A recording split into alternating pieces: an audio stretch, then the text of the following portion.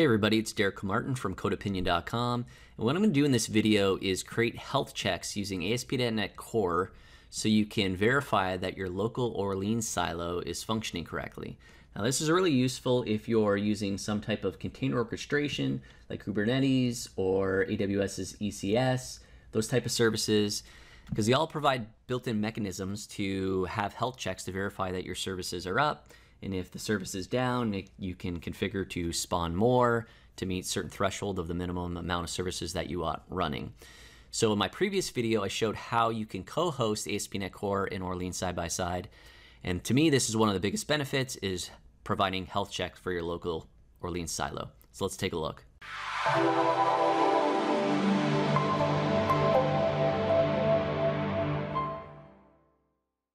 All right, so the way we can actually accomplish this with Orleans is to use a stateless worker grain. And what this is basically a grain that will execute locally, so where we're actually hosting our silo with ASP.NET Core alongside of it.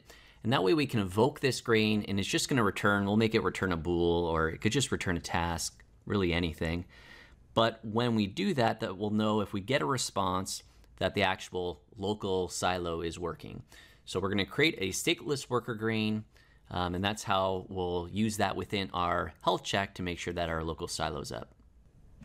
All right, so to get started here, what I'm going to do is I'm going to create a, basically like I said, a stateless grain. So create a public interface, we'll call this iHealthCheck grain, and we'll just give it a, with GUID key, we'll just use an empty GUID as kind of our identifier.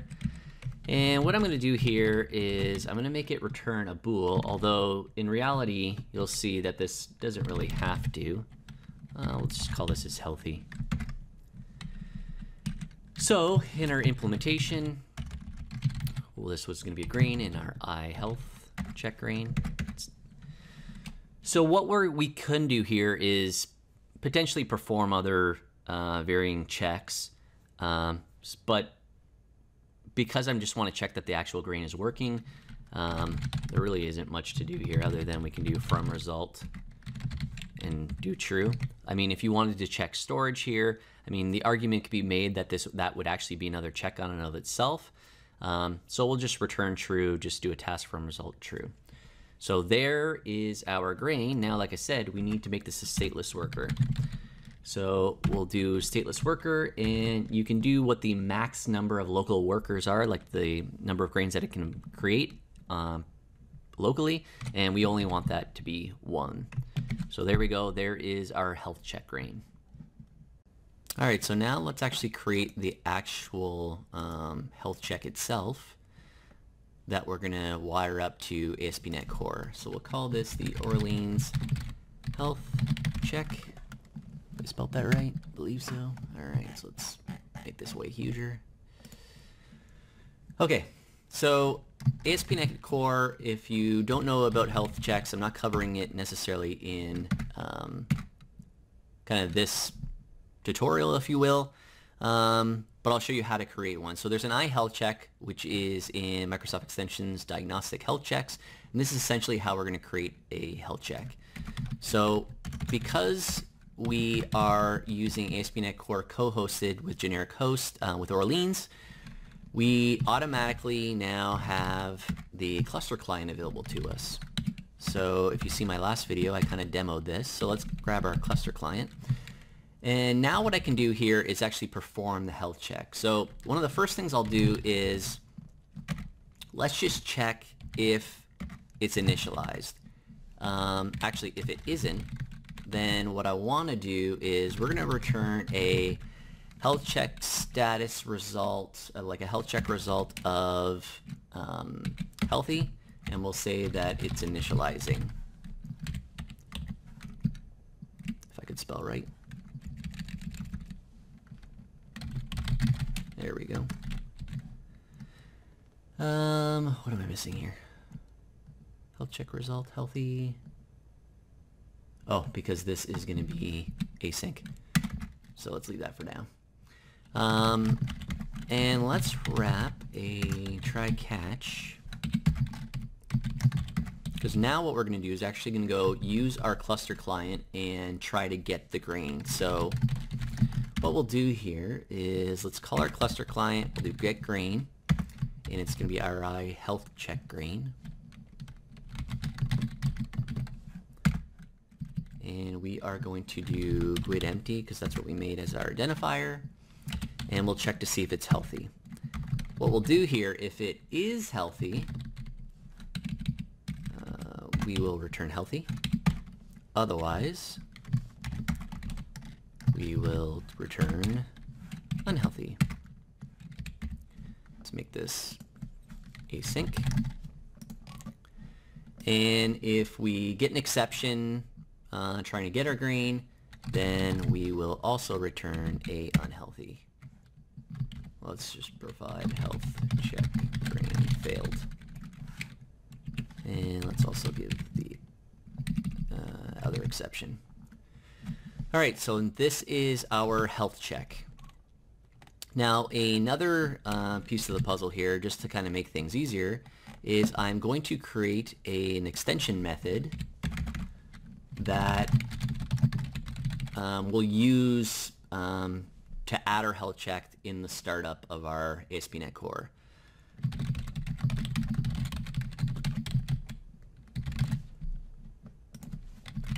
So let's create our extension.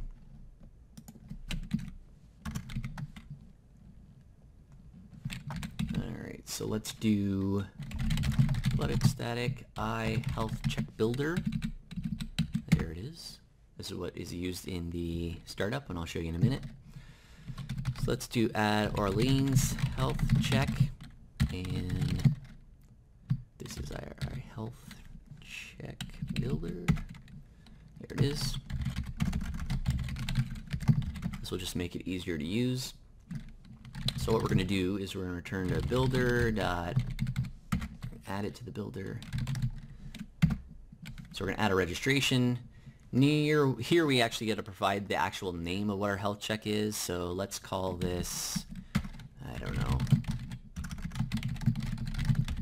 Orleans health check. Sounds about right. Actually, you can make that private, actually.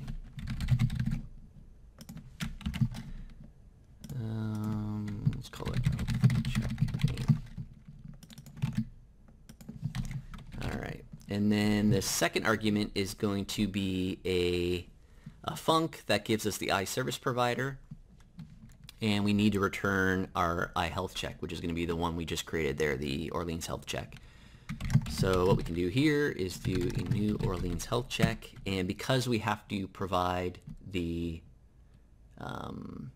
iCluster client, we can do required service iCluster client. So you can actually see here. And then our last argument will be, or second last argument will be the health status of if it's unhealthy by default. So we'll use that. And then any extra tags that we want to use, which we don't really, so I'll just return an empty array. All right, so now we have our health check that is fetching our grain and returning healthy or unhealthy, whether it can get it or not. And then I just created this little extension method that we can use when we actually set up our health checks in the startup. So let's do that now. All right, so to wire this all up and get working, let's jump over to the startup. And what we need to do in our configure services is we need to add health checks. So we'll do add health checks. And then this is where our builder, we just use our extension method, we can add Orleans health check. And then the last piece of the puzzle here is in our configure, we need to basically use health checks, and we tell it where the path is that we actually want to access it from. So let's just add this here in the pipeline. So we can use health checks. And then here you just give the actual path, and we'll call it health. All right, that's it. We are now set up. So let's give this a run.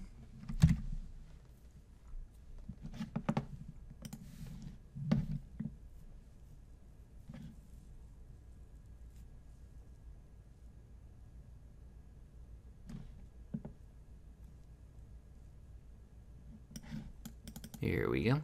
Okay, so we have our app running as normal, like I did in my previous video. And then if I go to health, we see now that we're healthy. There we go. All right, so that's it. That's how to set up health checks when you're co-hosting alongside aspnetcore. If you want to get all the code samples, you can head over to my blog at codeopinion.com. I have a blog post here, which the link will be in the description. And again, if you haven't seen the first video where I got aspnetcore and Orleans working side by side, you can check that out as well. If you enjoyed this video, give it a thumbs up. If you want more Orleans content specifically or anything related to aspnetcore, that type of stuff, let me know in the comments below. And again, thanks for watching, and please subscribe. Thanks.